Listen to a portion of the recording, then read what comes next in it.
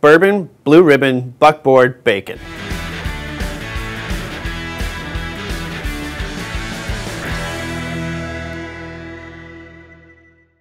Today we're going to be making buckboard bacon. This is going to be a lot different than your standard pork belly bacon because today we're going to be using a pork shoulder. Buckboard bacon uses the same process as standard bacon, but it uses a different cut. The process is going to be slightly different as well because of the type of meat and the size of meat that we're using. For buckboard bacon, we want to use a pork butt or a pork shoulder, and we want to have that boneless. I got very lucky at our butcher. He already had a tied boneless pork shoulder in the case, so I just grabbed that one, saved myself a lot of trouble. The curing process for standard bacon and buckboard bacon are very similar. The difference being is obviously the cut of meat here is much larger than pork belly. So with this, we're going to need to do some injections. When we inject the brine into the roast, it's going to help us really penetrate the meat with all those flavors and to help us avoid any food safety issues. We're going to be using our Northwoods Meat Cure and Brine Mix, specifically our maple blend. This product has salt, sugars, maple flavors already in it, as well as the sodium nitrite or pink salt. So all you have to do is read the chart on the back for the size of meat that you have and make your brine. Our roast is just over 7 pounds. So according to the chart, we're going to use 1.5 cups of our brine mix and 1 gallon of water.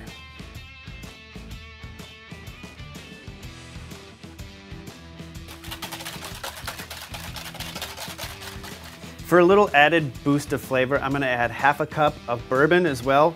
I think that flavor is going to go really well with the maple for our final product. And I'm just going to put that right in with the brine so that all those bourbon flavors absorb into the meat, right with those sugars and salts. Next, we're going to start injecting our brine into our meat.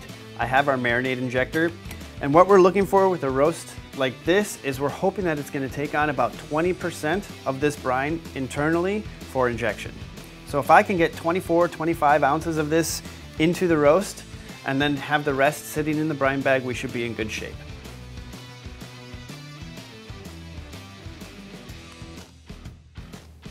Go in, start pushing as we pull the needle out. I would only go about halfway into the roast. Once we're done with the top here, we are going to flip this over and inject from the other side as well. Whoop. Next, I'm going to get our roast into a brine bag, and I'm going to pour the remaining brine in there, and we're going to set it in the fridge for 10 days. If you don't inject, I would suggest about a 14-day cure time for a roast this size. We want that extra time so that our brine can penetrate the meat and cure it well. And here is where we have a main difference between pork belly bacon and buckboard bacon. Ours is going to take 10 days, whereas a pork belly bacon is going to only take about 7 days to cure. And again, the reason we're only going for 10 days is because we did do some injections of our brine as well. The size of the meat being the main factor here.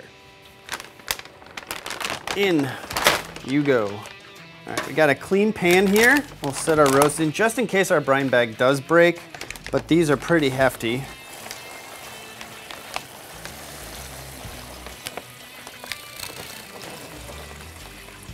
Now you'll see the roast start to float just a little bit. That's fine. That's one of the reasons why we're going to do the rotation in the fridge every day.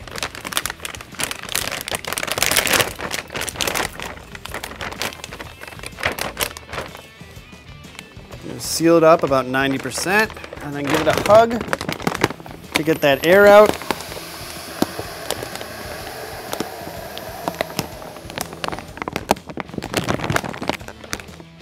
We're going to go into the fridge and we'll see you in 10 days. What we have to do now is we have to get it out of the brine, give it a good rinse, and then we need to set it in the fridge for about 24 hours so that it can dry out and form the pellicle. Now the pellicle is something that's going to form on the outside of our buckboard bacon, and that's really going to help with smoke and flavor absorption. And now we're going to use some paper towel and we're going to get this as dry as we possibly can.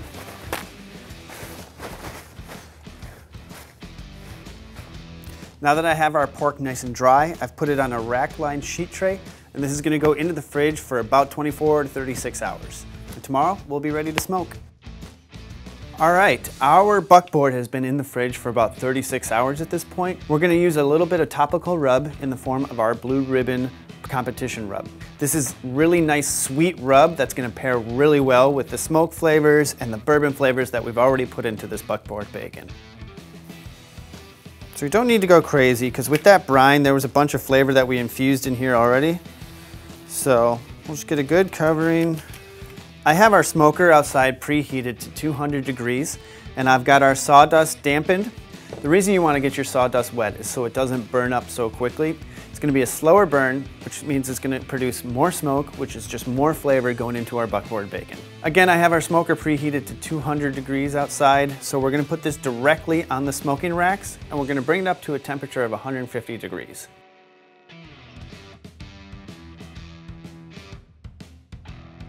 After a night of cooling in the fridge, our buckboard bacon is ready to fry up and to taste. It smoked for about 6.5 hours until it came to an internal temperature of 150 degrees, at which point I pulled it, I let it sit at room temperature for about half an hour, and then I put it in the fridge overnight to cool down. Now that it's fully cooled, we were able to slice it, and we're gonna throw it on the flat top and finally get to try it. All right, I'm gonna take off the end so I have a flat edge to start cutting. And I'm gonna save this, set it aside, because I'll dice this up, and then you can just use it like almost like a pancetta. Well, I think this looks absolutely perfect. You got really nice, even coloration, got a decent smoke ring on here, and you'll notice that the fat content is a little less than a traditional pork belly bacon, but that's kind of the point. It's just a different flavor, texture that we're gonna be looking for here. Got a nice sharp knife so we can get some thin slices. You can also thick cut this if you want, depending on how you like your bacon. Now with this buckboard bacon, I'm gonna use it exactly the same way as I would a traditional bacon. I'm gonna put it on sandwiches, I'm gonna serve it up with some eggs in the morning. You can chop it up and use it in pasta dishes. It's gonna have a lot of those same flavor profiles, it's just a different cut of meat.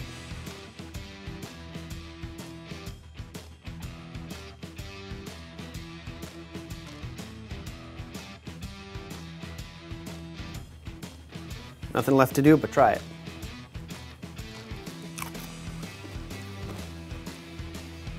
It's salty and sweet just like bacon. The crunch is just like bacon. The fat content is there, gives that flavor. One of my favorite parts is that bourbon that we put in there in the brine really comes through nicely. And then there's just a hint of sweet on the outside with that blue ribbon rub that we put on there just before we went into the smoker.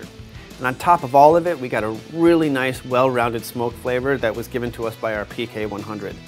Overall, it's hard to rate bacon lower than a 10 out of 10, so that's what I'm gonna give this. For this recipe and more, including all of the products that you've seen in this video, please head to psseasoning.com.